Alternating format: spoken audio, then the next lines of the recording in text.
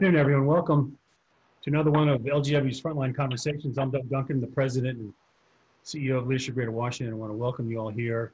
Thank you for attending these conversations that we've had, and we've got a great one for you today. So on Friday, we had Howard John Wesley, and Monday we had David Bowers. Now today we've got Hanh, and we're talking about anti-racism and strategies to incorporate that, to affect that, to make that happen. So Hanh, let's start with how are you doing personally? How are you feeling? How's life and COVID been for you? It's kind of all over the place, to be truthful. I mean, in many ways, you know, my work is my passion and what I believe in and what I value. So especially in these times when we see so many racial disparities, I feel extra super purposeful. And that's kind of how I channel a lot of my energy is into my work. So that's awesome. Really busy, challenged, but also, you know, exhausted, tired, sometimes frustrated. But I think all in all, overall, it's just really hopeful because I feel like we're in a moment that is different than past moments. So I think overall hopeful. And how's your staff doing? You've been working from home for, what, about 12, 13 weeks now. So how's that going? Yeah, I think when we first started, I think there's still a lot of uncertainty because of the pandemic and certainly now, but with the threat of a second wave and other concerns. And I think when we first started working remotely, we were just trying to figure out where everyone was emotionally and realizing there was a lot of anxiety amongst the team, and that was manifesting in different ways. So I've done a lot of kind of educating myself about anxiety and how people react to that and engage with it. So that's been that was a little rocky at first, but now I think we've gotten into a rhythm and can read each other better through the phone and through Zoom. And I personally never thought that I would want to telecommute. I always loved going into the office, but I found that it's actually been really a great way to be incredibly productive for my own home and not have to commute and spend a lot of time traveling. And I think my team is finding that as well. And we're intentionally building in ways that we can connect as a team together beyond just staff meetings, just social lunches and things like that. So we are attending to each other. So give us some tips on relieving anxiety and stress. What have you learned? Brene Brown, just amazing timing because she's so wise. She released a new podcast kind of right when a lot of us went into social distancing called Unlocking Us. And one of her first, not the first, but one of the earlier podcasts in the series was about anxiety and how people typically either overperform or underperform as a way to manage that anxiety, right? And so it might come across as you're being frenetic and freaking out and all over the place, or that you're just zoned out and you're not contributing, et cetera. But a lot of that, how people manage their anxiety is based on kind of a survival mechanism, right? A fight or flight mechanism. And so that has been really instructive for me to kind of engage with not just my team, but board members, with other colleagues, and then definitely myself. And so one of the things that I love that I've discovered, I invested in kind of at the right time, getting a Peloton bike right when we went into social distancing in March. And I discovered a group of other women who work in philanthropy, many of whom are Leadership Greater Washington. And we started doing group rides together. So just like exercise, kind of, I consider myself an introvert, but I love the company of others. And so doing something like that together at the same time while working off a lot of anxious energy has been great, and something that I didn't think I'd get into. So there's an LGW Peloton group. Is that right? It's not. I call them my philanthro friends. So it's a small group of women in philanthropy, some of whom are LGW. But if any of you are interested in doing a ride with us, what is my screen name? It's Ride for Justice DC. Ride for Justice DC is my Peloton name. That's great. So, and my internet keeps going in and out, but I'll be connected via phone. So if y'all lose video, I'm still here on audio. So the Weissberg Foundation, your foundation was mainly arts focused until you came aboard. They made a conscious decision to go to the racial equity sector. Is that, tell us what happened there and how that process worked.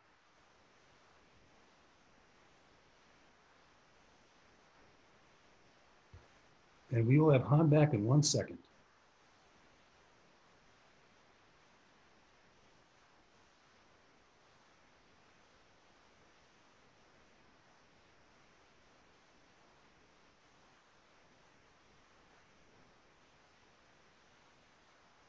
We can't hear you, but we can see you now. Oh, no. There we go.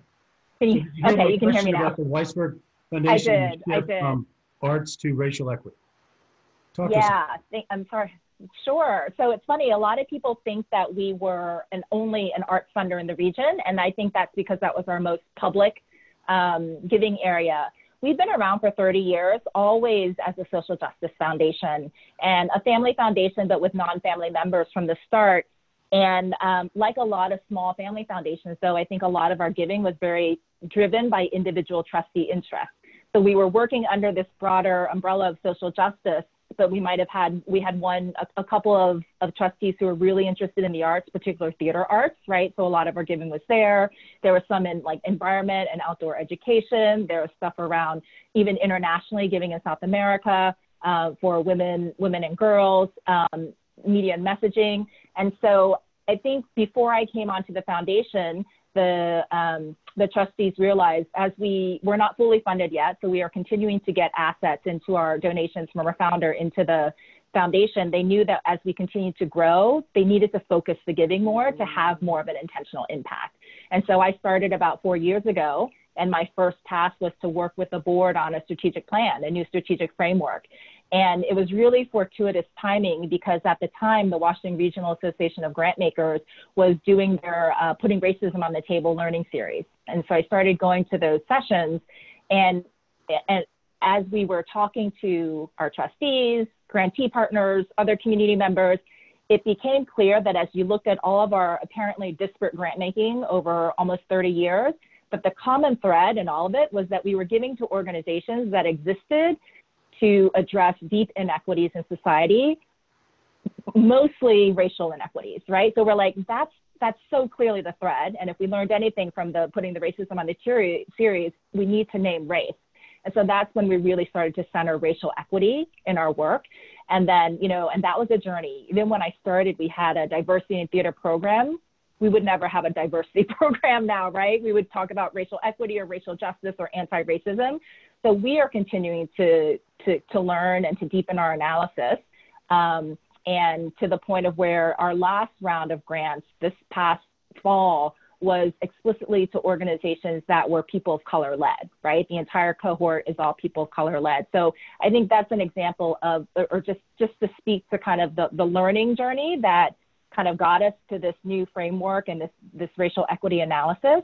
And also to say that we are still learning. We set an intentional goal as a foundation, as a board and staff this year, to increase our understanding of what it means to be an anti-racist organization and really operationalize those practices through governance, through operations, and through programs. And that learning, it's hard. I'm going to be honest. It's not easy work. It's constant work, and it causes a lot of discomfort and tension.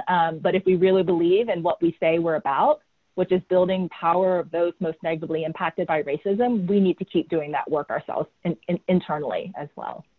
So I want to get back to that in 1 second, but I do want to talk about, you said you started with the RAG series on putting race on the table, and then we LGW, joined with RAG to sponsor expanding the table for racial equity, series, which is very successful.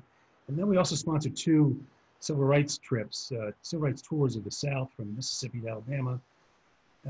You were the facilitator for the second trip of that. What were your, I went on the first trip. It was, as I've said to people, it was one of the most depressing things I've been on, but also one of the most uplifting. It's depressing in that the sites we went to, most of them were where people were murdered. Poor girls, Martin Luther King, Revers. I mean, you just went through all this violence down there. And then you're thinking, this happened, what, 40, 50 years ago, and how much has changed since then, but really how little has changed that we've seen over the last 5 years. So any reflections you have on the trip that you led? Yeah, well, I will say we worked with someone who facilitated the itinerary and did all of that. And my role was to help people process what was happening and to think about, okay, this is what we just learned. This is just what we just experienced.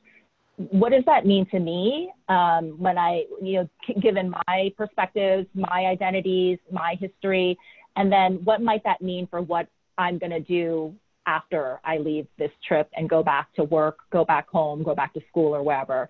And so, it was deeply depressing in many ways, very real, very powerful and hard. And I think, and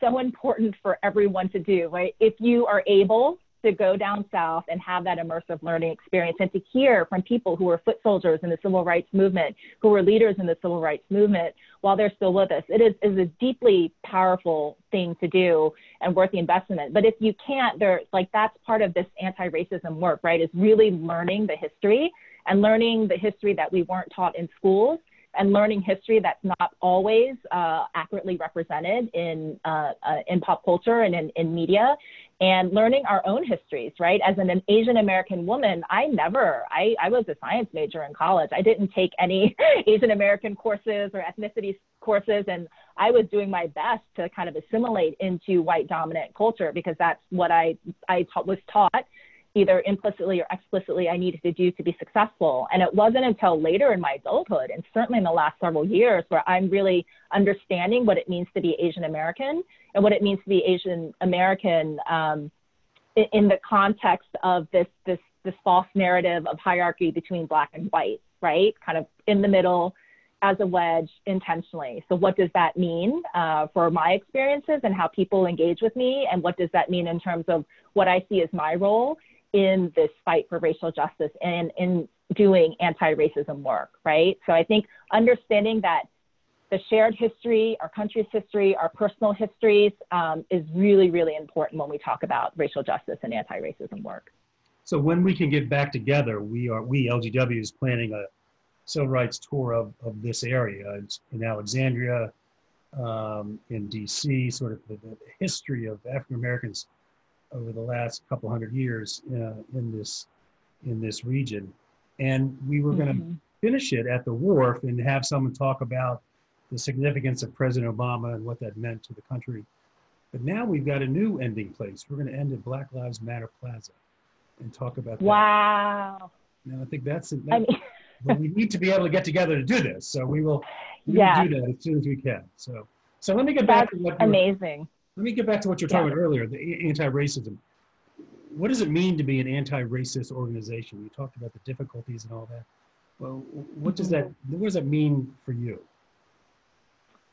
Yeah, and I would say obviously Ibram Kendi, who's written about how to be an anti-racist, is I think the foremost expert in this. But essentially the concept is that if we agree, and I think many of us, probably everyone on this call, or you probably wouldn't have signed up for it, agrees that we live in a society that is systemically racist, structurally racist, right? That the air and the water around us is racism. So if we are just kind of going with the flow, then we are perpetuating racism, right? So there's no such thing as being a non-racist, because if there's no kind of non-racist state. So you're either kind of going with the flow, which means that you are perpetuating this systemic racism that's baked into who we are, or you're actively being anti-racist, right? In what you say, what you do, how you engage, how you support people, how you don't, et cetera. And so it's very active and it's very intentional. And I think when the language wasn't as socialized, or whenever we start talking about race, there's a lot of fragility and there's a lot of pushback against it. And I think that now that it's more socialized and people better understand what it means, people are more open to kind of examining kind of anti-racism and how that, or racism and how it shows up in their lives. And I think it's important to talk about the different levels of racism, because oftentimes people think about kind of, the interpersonal racism, which is really, it's real, and we've experienced or all perpetrated it ourselves, right, in some way. But there's individualized racism, right? So me as an Asian American woman buying into the model minority myth that I had to be a certain way, that is a form of individualized racism, right? Kind of believing the narrative out there about us that's racialized.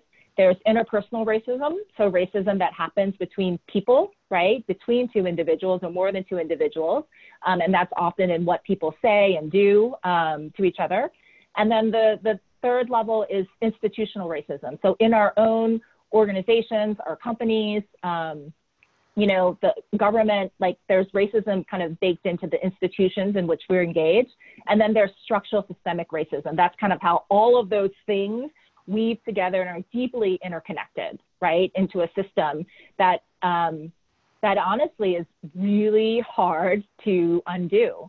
And that's why when we're talking about, especially in this moment with COVID-19 and all of the state-sanctioned violence, police violence, brutality that we're seeing against Black bodies and brown bodies, that when, people say we need to fix the broken system, it's really, the system is, I know it can be cliche, but the system is working the way it was designed to work, right? By kind of in this context, in this climate of racism. So we actually need to think about how can we create new systems, anti-racist systems that are really going to lead to justice and liberation, especially for Black and brown people, but for all people ultimately. So how do you do that? How do you operationalize that? Do you go after the three levels of racism? I mean, how do you do that in an organization? Yeah. Well, that's a really good question, because sometimes people are like, well, let's work at this level, or we have to work with this level. And I hear it a lot. We have to be able to work at all four levels at the same time. And we can do this, right? We can do hard things. And so, and I think oftentimes because systemic racism is so pervasive and so egregious, it's hard to know where to start. And I would say you got to start, right?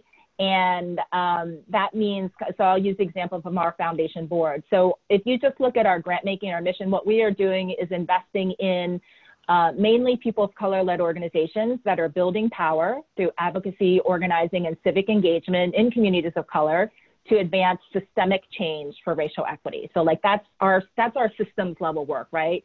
And also working within philanthropy to ensure that, or in the hopes that philanthropy becomes more equitable.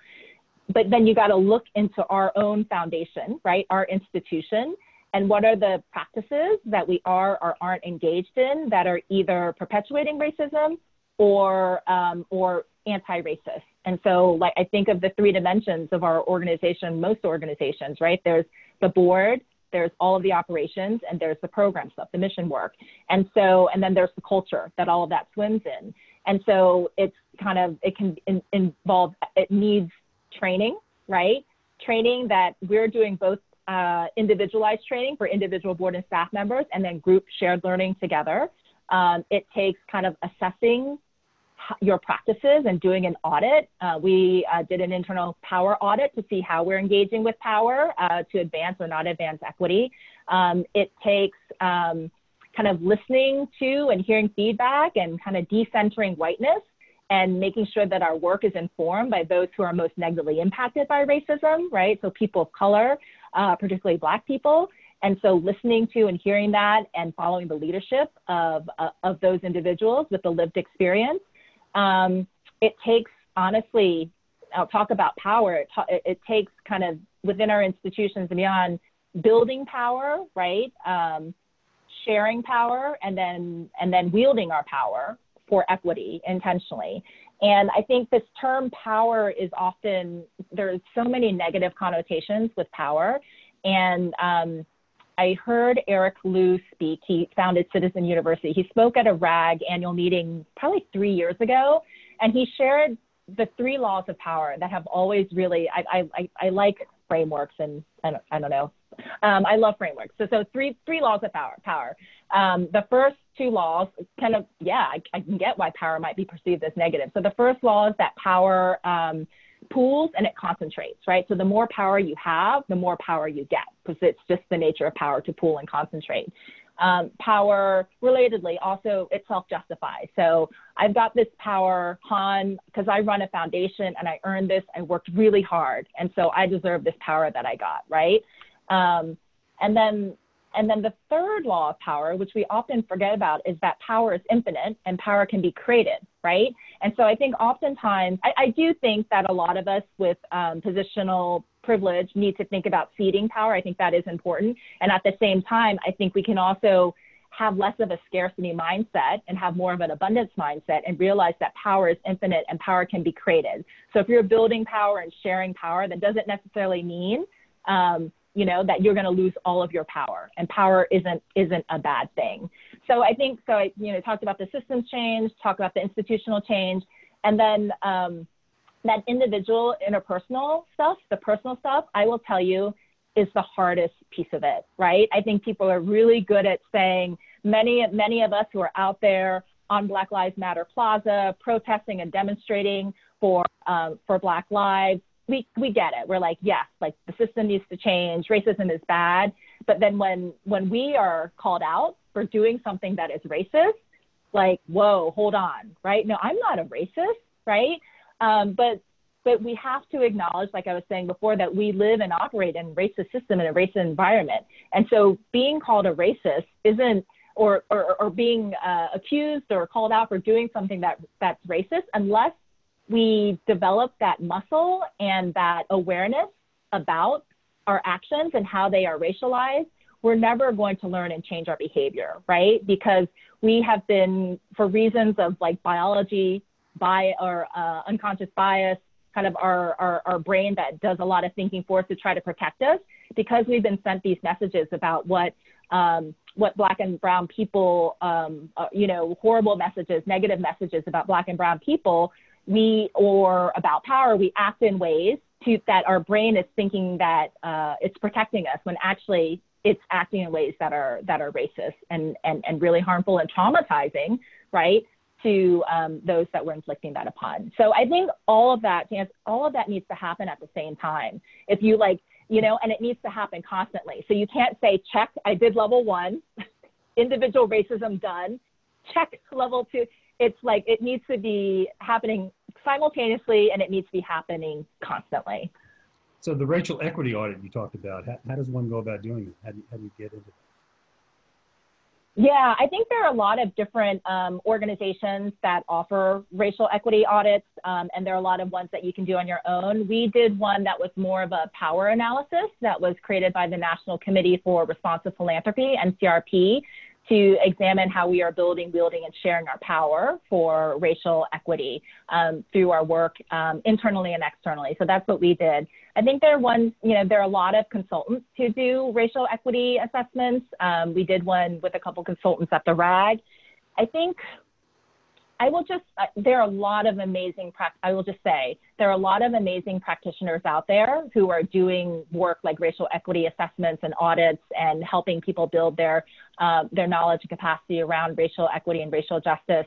And I would also say, because it's become more mainstream, that there are also a lot of consultants that are out there that are doing some harm. You know, we had a consultant who came in and did an unconscious bias training for us that was deeply problematic. And actually we had to do a lot of work after they left to kind of undo the harm that was perpetrated through that training. So I think, you know, one thing that I'm so grateful for are so many of the amazing advisors to equity and racial justice, and that analysis is baked into who they are and everything that they do.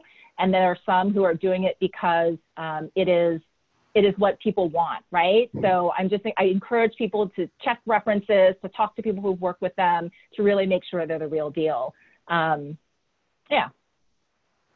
So if I can add something or make an observation about your comment about shared power, I always found that if you want to get something done, I think the best way to do is to share that power, is to empower others to help you get it done.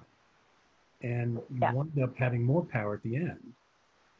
I think, because of the ability to share with others, to get them involved, to get them to take ownership of what you're trying to do. So I've seen examples of that. I've seen examples in and politicians who they should say it's my power. You know, we're gonna keep it until we die, and it's just a nightmare of a fight to try to get things changed and make things more equitable. What do you say to some of our national leaders who are saying there's no such thing as systemic racism, that we just need to put that to the side, we don't need to talk about that. Yeah, there's a few bad apples out there, there's some people who are racist, but there's no such thing as structural racism, that we took care of that in the 50s and the 60s with the civil rights movement.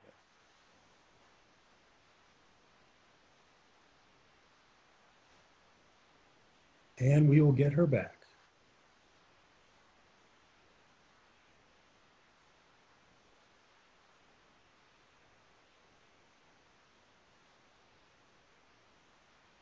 We do have a couple of questions on the Q&A line, so I will get to those in just a little bit. But we need Hanh to do that.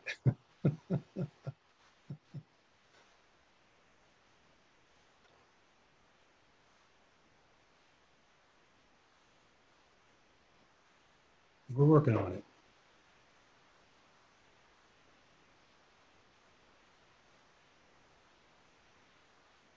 So Han's been very helpful to us in LGW. She's a member of this year's class. As I said, she facilitated the second civil rights tour we did with us, and she's given us a lot of great insight, a lot of great resources to help us through this. So we want to make sure we get her here so we can hear her words of wisdom.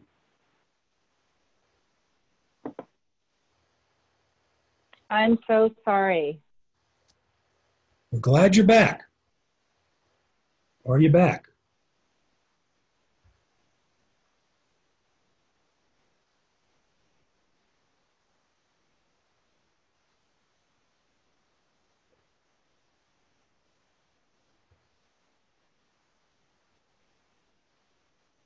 So Beverly Hudnut asked, what do I have to say to those folks who say there's no systemic racism? Well, I'd like to hear from Hanh first. She's reconnecting right now.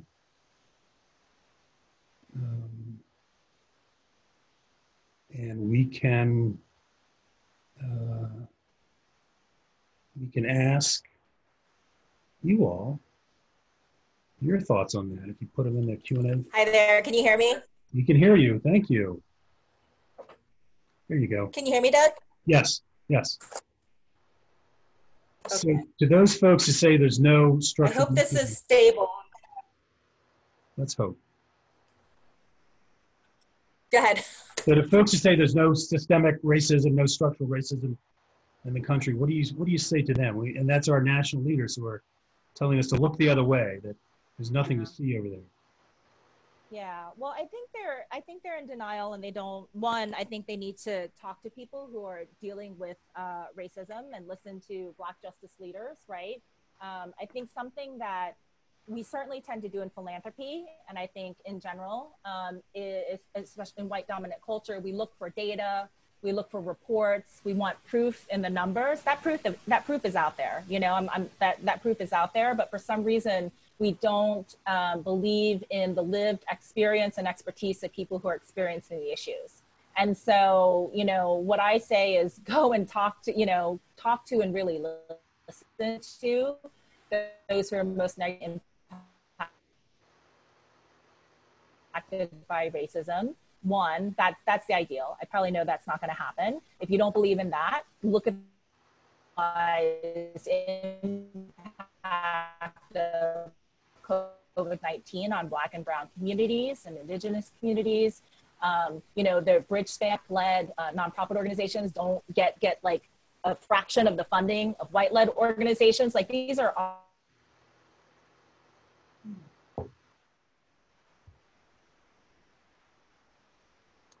Well, I think we lost her again.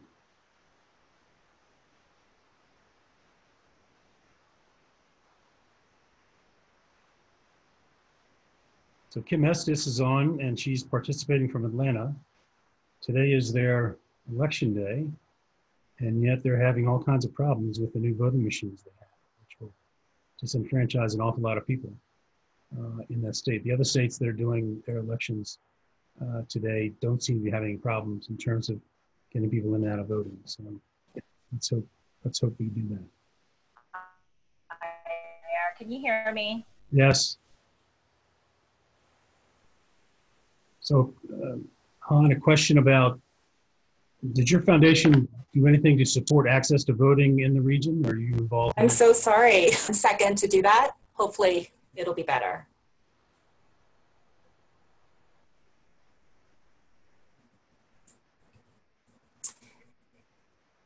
Han? Yeah. So that's one of the things that we're trying to do is to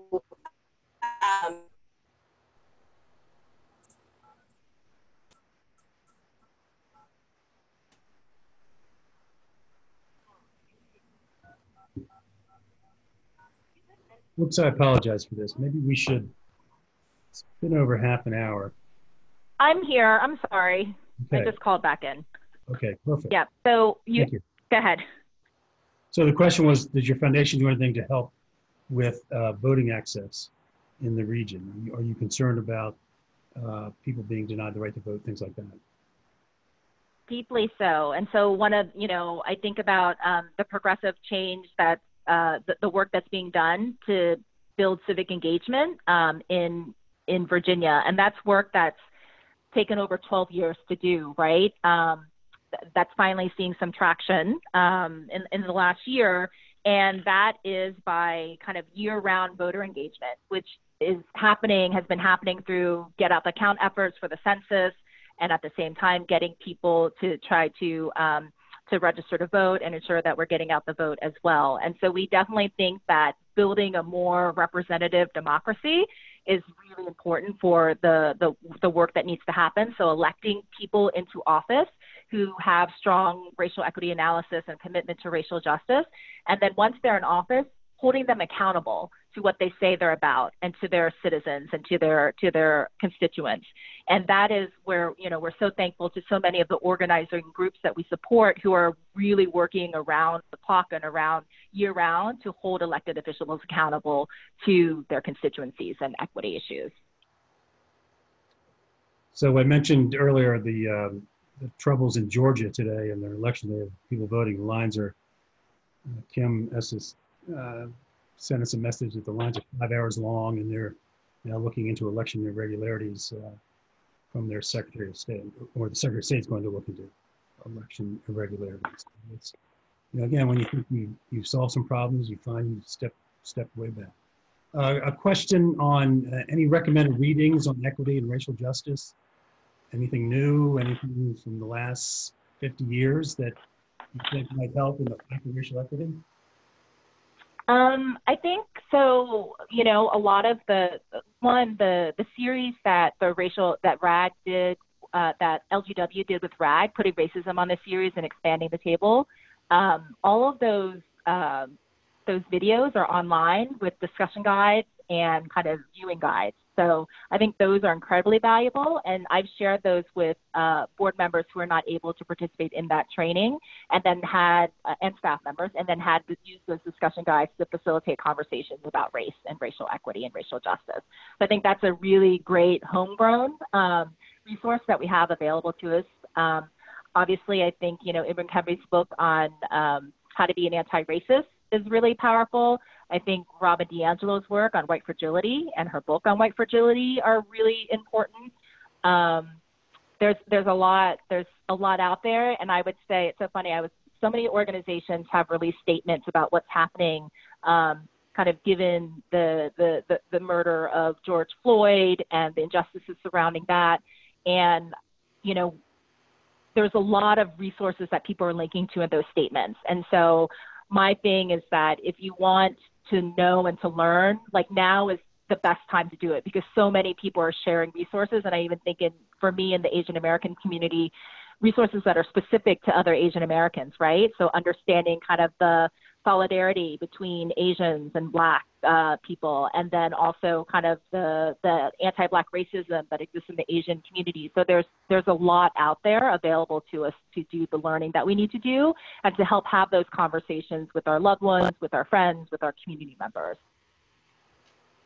So we'll share the link to those videos with all of the people on the call once we're through here. And then Debbie Alexander sent in something that, another resource, the National Museum of African American History and Culture has released a new portal called Talking About Race. There are tools, exercises, videos, articles, and over 100 multimedia resources for people committed to racial equality. So that's a great resource that we need to take a look at, and we'll get a link out to that to you as well. Hanh, any good news that you've had in these last couple of months? Anything that surprised you? Anything that's jumped out and say, boy, that's really special? I mean, gosh, this moment is just so powerful and special. So I think about when the Weissberg Foundation created our vision statement 3 years ago. And initially it was about, a world that builds power, opportunity, and access so that everyone can thrive, right, regardless of their race. And it was really important for our trustees. They said, you know what, that's great, but we just want a world where people acknowledge that structural racism is a thing. That's a vision we think like we're so far away from. And what we're seeing now is that there is much more mainstream acknowledgement and recognition that structural racism exists and that it impacts all of us. So I think it's not good that structural racism exists, but it's so powerful that we can at least acknowledge that, right? Because now let's agree on that and let's do the work we need to do to dismantle it. I think other good news, I'm deep in philanthropy. We're a small foundation, so we do a lot beyond funding to try to advance equity. And a lot of that is building the capacity of the philanthropic sector to be operating more equitably. And, I've been on the steering committee for the Greater Washington Community Foundation's Emergency Response Fund, which my classmate Tonya Wellens is leading really masterfully. And just to see that group of funders that, kind of across the board of funders who might not be in the same place in terms of their commitment to racial equity or their understanding or analysis of racial equity, we're able to agree that we want to make sure that we're disrupting the biases in philanthropy and being sure that, that over half or at least half of the organizations we're supporting are led by people of color, right? Because left to our own devices, left to how philanthropy typically operates and our unconscious bias, like we would have probably ended up funding a majority of white-led organizations that are not oftentimes the ones that are so well positioned to do the work and serve their communities, but often overlooked by philanthropy. So I think that's really great news. There's this, and just in general, there, I think about the movement for Black lives and how even 5 years ago, certainly when it started, it was seen as a really radical movement that a lot of people didn't understand. And as you mentioned earlier, we now have 16th Street, right in front of the White House, called Black Lives Matter Plaza. Like, what the heck, right? That's amazing. And so, and actually brings me back to the initial question you asked me of the Weissberg Foundation and that we were an arts funder. We still believe in funding the arts, right? And so people are like, well, isn't that a little different from the power building work you're doing, the system change work you're doing? And we say, I really, really believe that art is an integral part in the systems change that needs to happen, right? So that Black Lives Matter mural painted in bright yellow in front of the White House, that is art, right? And that's really powerful. And it's both what art has the power to comfort the afflicted and afflict the comfortable. Like that to me is the greatest demonstration of that. And so I think that we need to not forget about the arts in this moment. And so it's a little plug for the arts, and hopefully we're trying to build a group of funders who are going to create an arts fund to make sure that our arts organizations aren't forgotten through this crisis. So other than your Peloton group, have any LGW members reached out to you the last couple of months? Have you reached out to any of them? Is anybody helping you through some of the issues you're dealing with?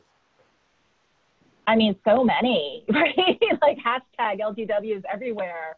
Seriously, like every day I'm interacting with another LGW member, and oftentimes in multiple ways, either directly through the work and collaboration that we're doing in philanthropy, or kind of socially making sure that we're getting together and connecting and taking care of each other. The Peloton group for sure, but I mentioned the leadership of Tonya Willens at the Community Foundation, Heather Peeler and Kira Jarrett, who are leading our racial equity working group at the RAG, Tamara Copeland, the former president of the RAG, who is now a trustee on the Weissberg Foundation board, you know, Nikki Gorn, who's on the board of the RAG, Jennifer Lockwood-Shabbat at the Women's Foundation. The list can go on. And even tonight, I'll give a shout out to Debbie, Charlotte Reed and Rachel Kronowitz. They've been convening this kind of monthly dinner, I think for several years now, since the LGW RAG Expanding the Table for Racism series, every, you know, the second Tuesday of every month to talk about race issues. And we have one of those conversations tonight.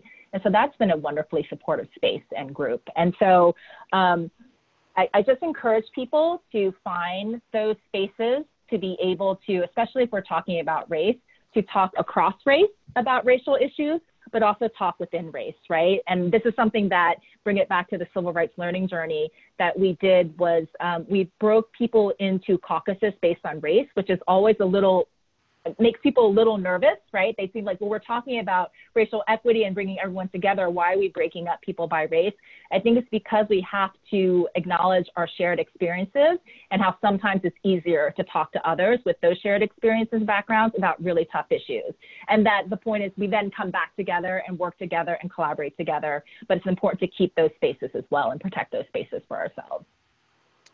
So, as we wrap up, what can we do to advance anti-racism? What can we do to help you in your work? What can we do to help this cause of racial equity? I'm so heartened that that you reached out to have this conversation, right? And that LGW is convening a program to talk about anti-racism and what it means. So I think normalizing and socializing the conversation. And then I think, you know, holding ourselves and each other accountable to really doing the learning and unlearning we need to do as individuals. And that if we commit to that as individuals, like how are we living into those values? That accountability piece is hugely important, right? It's just like having an exercise buddy. Like you're probably going to be so much better at it if you have an accountability partner.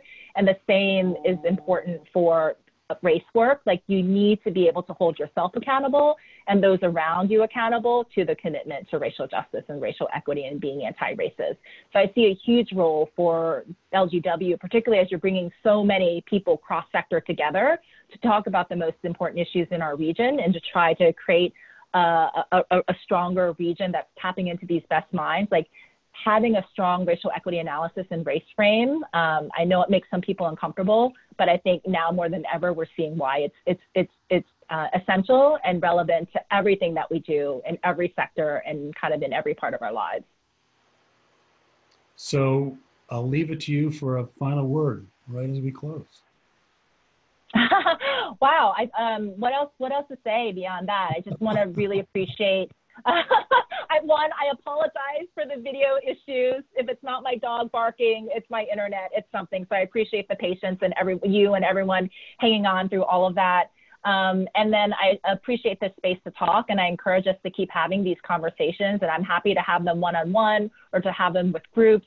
And I say not because I'm an expert, but because I'm committed to the work and I'm living the work. And there are a lot of other LGW members who are also deeply committed to this work, who are living this work. And I think kind of with that and continuing to strengthen our muscle around it, we can be incredibly powerful, even more powerful than we are.